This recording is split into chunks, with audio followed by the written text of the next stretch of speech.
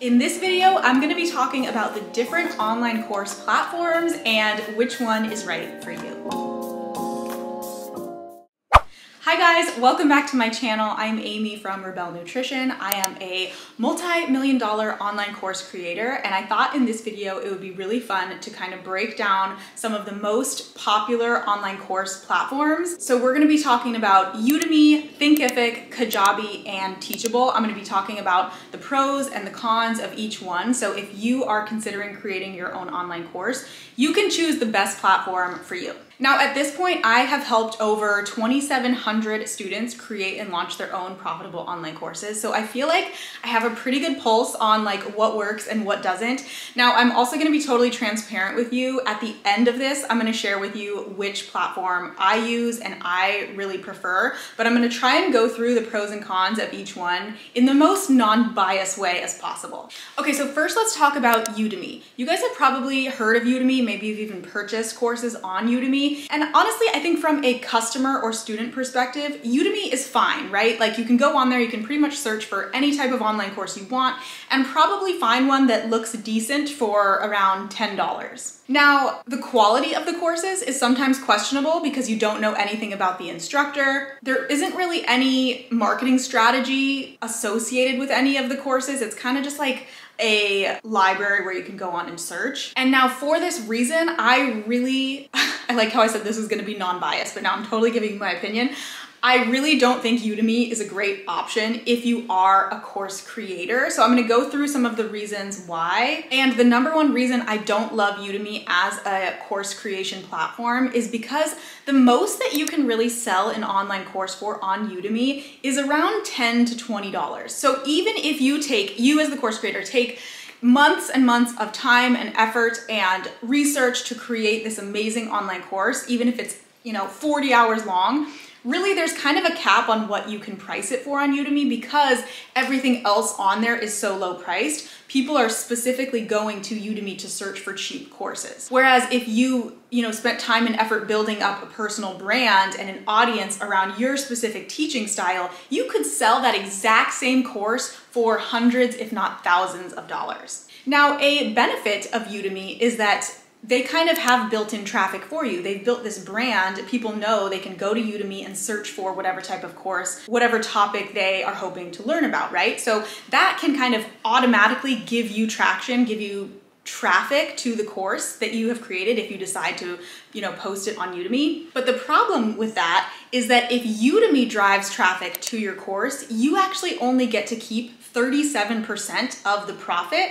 And again, think about it this way. If your course on Udemy is $10 and you only get to keep 37% of the profit, that's less than $5 per sale of your online course, right? Now, if you drive the traffic to your course sale on Udemy, you get a higher percentage. I think it's like 97%, so that's better. But again, if you're using one of the other platforms that I'm gonna talk about in a second, you get to keep almost 100% of the profit. They are taking a very, very minor amount. So for that reason, if you're gonna spend the time and effort creating a course, you decide what's best for you, but Udemy is not my favorite. Now also, you guys, as I'm going through these, if you really disagree with me, please tell me in the comments, tell me what your experience has been with any of these platforms. If you think I have it wrong, I'm open to hearing, okay? And next, let's talk about Kajabi. I would say Kajabi is the number one. I actually don't know for sure, but I think it's maybe the number one platform that people host their courses on. And for a lot of good reasons. There's a lot of benefits about Kajabi. Kajabi can be used for courses, obviously. It can also be used for memberships. It can also be used for a variety of other digital downloads. The platform provides a lot of different templates to start with. So if you're not a coder and you want to design a beautiful looking course, they give you a lot of options to make that really doable and easy and beautiful. There's a lot of drag and drop features. So if you're not super tech savvy, it is a good option for you. One of the biggest pros about Kajabi, I think, is that it comes with its own built-in email marketing software. So instead of like other platforms where you have to use an entirely separate software like ConvertKit or something and integrate it with that course platform, Kajabi has its own native email marketing platform. So you can kind of do everything in one, which I think is super easy, super great to have everything in one place. Kajabi also lets you build out funnels right in Kajabi, again, without having to use a third-party software like EverWebinar, Webinar Jam, Lead Pages, something like that. Again, you can do it all in one place, which is super seamless and easy to use. The last thing about Kajabi that I would say is a definite pro is it kind of provides a sense of community for its students. So if you are gonna do a course that has maybe a community aspect or a membership, again, it's all built in. You don't necessarily need to be like sending people to an outside Facebook group or something like that. Now, let's go through the cons of Kajabi, because I pretty much just gave it a very glowing review, but I have to be fully honest with you guys.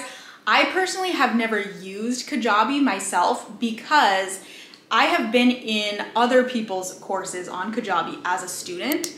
And right when I was first getting into online courses, as I was deciding which platform I wanted to use, I was like, I don't want to use Kajabi because as a student, I think they're really difficult to navigate. Like, I don't like the way that this setup looks. I can never remember what spot I was in if I, had to leave my lesson and then come back later.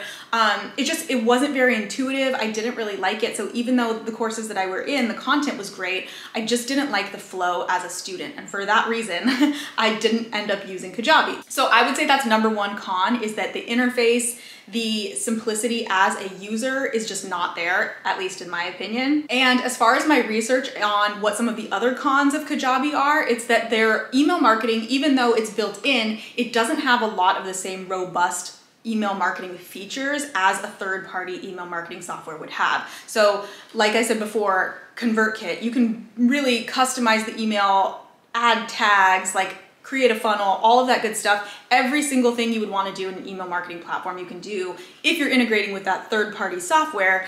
But with the built-in Kajabi email marketing, you don't really have those, at least according to my research. Kajabi is also a higher price point. Now, I don't necessarily feel like that's a con if you're getting all the softwares you need in one place, but depending on what your budget is when you're starting out, you might want to, start with some free softwares first to try them out to make sure you like them. So again, higher price point, harder to navigate as a student, which I mentioned. And also apparently the page builder, so the place where you're building out your course, is not as intuitive for the course creator as some other platforms. So that makes sense to me. As a student, it doesn't look very intuitive, and apparently as the course creator, it's not very intuitive either. Definitely let me know in the comments, do we have any Kajabi users out there, and do you like it? Do you wish you had started with something else? Let me know your feedback. Okay, now let's talk about Thinkific. Now, again, I have to be fully transparent. I have never been a student on a Thinkific course, and I have never created a Thinkific course. That's kind of hard to say, Thinkific. One of those words that you say over and over again and it starts to sound really strange. Anyways, let's go through the pros and cons. So pros are, apparently it's great for non-techie people. It's really easy to use. They have some plans with no transaction fees, which is amazing. I mean, I don't know if I've ever heard of any other platform that has no transaction fees whatsoever. I'm assuming those plans are a higher price point to start with, but again, that's a great option if you're doing like a large volume of sales. Thinkific's page builder is super intuitive. You can drag and drop, easy to move around for the non-techie person. We love that. Now, as far as email marketing goes with Thinkific, it easily integrates with a variety of different email marketing softwares. So MailChimp, Constant Contact, ActiveCampaign, ConvertKit, all of those different things integrate well with Thinkific, which is amazing. It's also one of the only platforms to offer a free plan, which is great. I think if you're getting started and you want to dabble with course creation a bit before you launch your course, it's great to start with a platform that has a free option, especially so you're not, paying too much before you start making money. Another huge pro of Thinkific is that their customer service is one of the best of all the course platforms. Apparently, they have the lowest incidences of downtime of any course provider, which is amazing. So occasionally, this has only happened to me a number of times in the past 5 years, but there will be the site goes down or something and you have to wait a couple minutes, and potentially you could be losing sales during those times. So it's really important that that doesn't happen. But Thinkific apparently has the lowest percentage of downtime and downtime incidences of any other course platform. Thinkific also lets you do a variety of different price points at checkout. I think this is pretty common among any course platform, but you can do, a one-time purchase, a payment plan, things like that, which is really great for giving customers different options. Okay, now let's get into the cons of Thinkific. Number one, it could be considered a con that Thinkific does not have its own email marketing platform built in. But I kind of talked about this before. I think there are kind of pros and cons to that. Yeah, it might be easier, but you probably don't have as many functions if your email marketing is built in. So I actually don't mind having to integrate a third-party email marketing software with my online course, but that's just me personally. Thinkific also does not have as many robust marketing features after your course is done. So other course platforms, especially the one that I'm about to talk about in just a minute, have ways to kind of boost your sales and marketing after your course is done. So even things like A/B split testing, different page designs, testing conversions and optimizations, stuff like that actually is really important once you get to a certain level in your course creation. So I love the ability to at least have that functionality. And the last con with Thinkific is that it doesn't have a marketplace like Udemy does. Now, again, I don't necessarily think that's too much of a con, because I think the way to be the most profitable as a course creator is to build your own brand and send the traffic that you're building to your course, because again, you're gonna keep such a higher percentage of the revenue that way, rather than like putting your course on a directory site where people can just search, because no matter which way you slice it, if you're doing it that way, you're going to be splitting profits with whoever is hosting that directory. Okay, last but not least, you guys might have guessed what my absolute favorite course platform is, and that is Teachable. So Teachable is the second biggest e-learning platform in the world. I should have done my research and figured out what number one was, but doesn't matter. I love Teachable. And again, I'm gonna go through the pros and cons. I'm going to obviously give you my opinion, even though I said I wasn't gonna do that at the beginning, but I'm still going to list out what some of the cons that I think there are with Teachable, and why I've chosen to go with it. Again, I want everybody to make their own decision based on what's right for them. Don't take my word as gospel. Do your own research, but these are just the things that I've found to be really great about Teachable, and the not so great things over the years. So number one benefit of using Teachable is that you can actually use a free plan until your course is ready to sell, which I think is amazing. That's exactly what I did back when I was starting my business. I had literally no budget to outsource anything. So it took me a couple of months to get my course done. And during that time, I wasn't having to pay for a plan on Teachable. So it was great. Like as soon as I was ready to launch, obviously I upgraded my plan to I think their basic plan was like $29 a month. I think it might still be about $29 a month, which is great, but I wasn't having to pay that until I actually started making money, which I thought was okay. Second pro of Teachable is that their website is meant to be omni-channel and really highly efficiently omni-channel. And what I mean by that is if you go to my Teachable site on your desktop, it's gonna look great. If you look at it on your mobile phone, it's gonna look great. If you look at it on a laptop, gonna look great. iPad, gonna look great.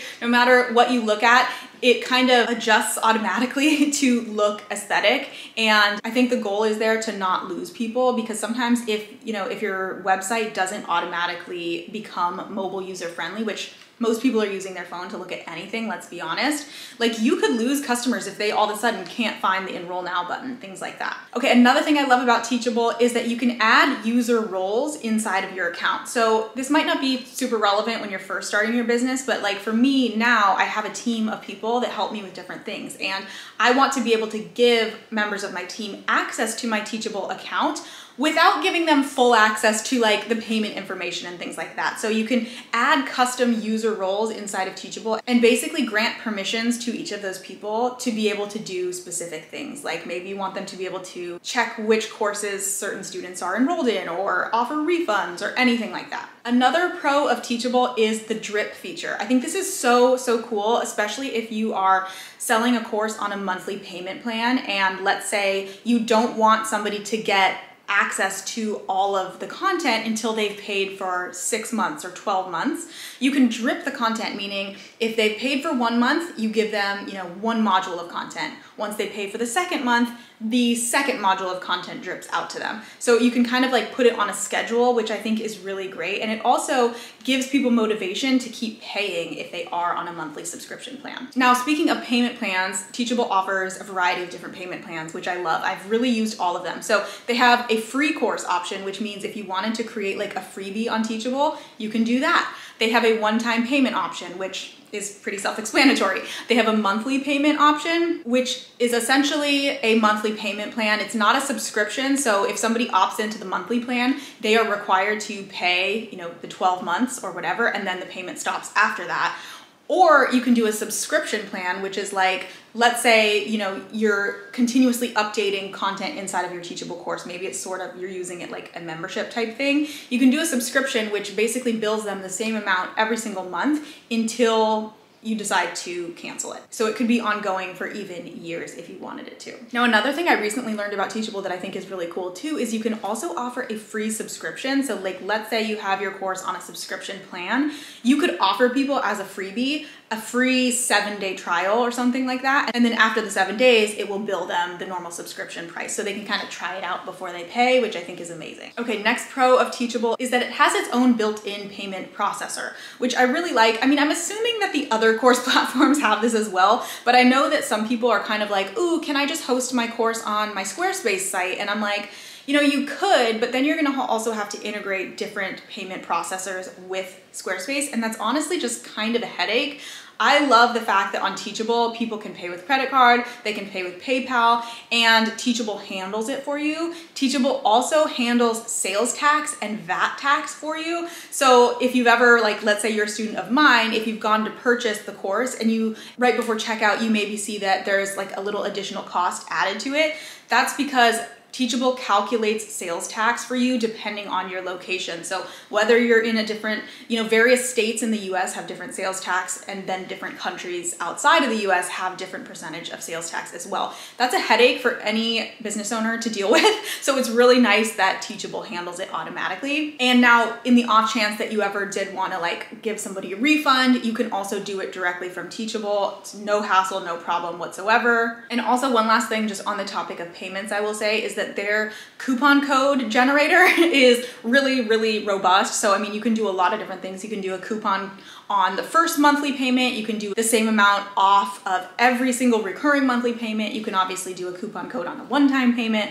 There are just so many options that just make it really easy and honestly intuitive to use. Ooh, another thing that I love, oh my gosh, I love this about Teachable because it makes my life so easy. So if you wanna have affiliates for your course, so let's say somebody goes through your course and they loved it and they wanna tell other people about it, you can go into their account, add them as an affiliate, put in the percentage commission split you want them to have. So all of my affiliates have a 30% split. So I put in 30%, and then you can generate their own affiliate link for them. Give that link to the student and be like, go share this, tell the world about it. And the best part is that whenever somebody purchases using their affiliate link, Teachable will automatically pay them out. So you don't have to do anything, which is just amazing. And affiliate marketing is such a good way to grow your course. Another cool feature that Teachable has is the ability to upsells and order bumps. So what that means is after somebody has purchased your course, on that like you're in or thank you page, you can then offer them a complimentary second course. Like let's say, usually I do this with something that's like lower price than what they already paid for, but that is complimentary, and say like, oh, here's a limited time offer to get this other course since you already paid. Because I think there's some statistic that like, if somebody has already spent money with you, they're like, I don't know, this is made up on the spot, but I think they're like 80% more likely to purchase something else from you in the future. So you might as well, if you have another offer that would be complimentary to them, it's a great time to do it. Now that's an upsell. That's again, something after they've purchased. But another thing called an order bump is kind of similar, except when they're on the checkout page getting ready to click purchase, it gives them the option to add on another complimentary course right before they hit purchase. So you can do one, you can do both, but it's sort of the idea of like when you go to the grocery store and right when you're in the checkout line, there's like all the little gums and candies and stuff. People usually are like, oh, I'll take that. I'm already spending all this money, like what's one more thing? So that's a really good, like simple way to increase your course revenue. Teachable also just rolled out a live coaching feature. I have to be honest, I have not personally used this, but if you were going to do a self-paced course that also had the option to add on one-on-one coaching, that could be a really fun idea. Now, in terms of ease of use as the course creator, this is probably my most favorite thing about Teachable, is that it is so easy to put together. It's easy to create your sales page. It's easy to create your course. It's easy to upload the content. It's also, as a student, really, really easy to navigate. So this was the main reason that I was drawn to Teachable in the first place, is that I had also taken online courses